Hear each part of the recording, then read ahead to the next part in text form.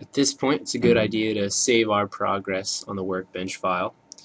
We do this by left-clicking on File, Save As, and going to an appropriate location to save the file.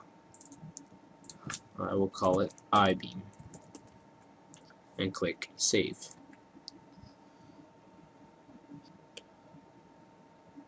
Now from here, I'm going to open up an internet browser and download the necessary files from Cornell's Simcafe. Do this by clicking on this link under I-Beam Geometry.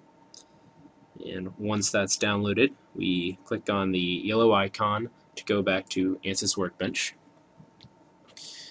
And now we will upload the geometry. Do this by right-clicking on Geometry, Import Geometry, Browse, and if you are using Internet Explorer or Chrome, it will be under your Downloads folder. Click on the ANSYS Design Modeler file, I-Beam, and open. Now double-click on Model. And this will bring us to ANSYS Mechanical. From here, we will be able to assign the material properties to the I-Beam and discuss the different parts of geometry that were just loaded.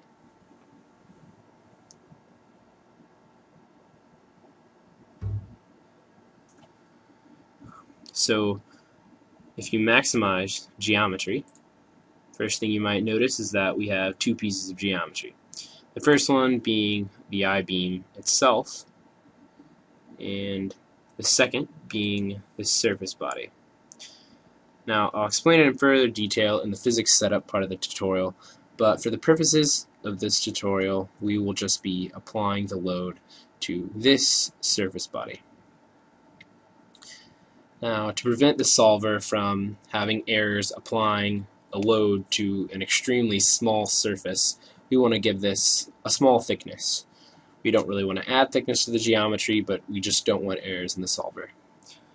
So by clicking on Surface Body and going to Thickness, we're going to give it an arbitrarily small thickness of 1 times 10 to the negative third inches. 1e negative 3, enter.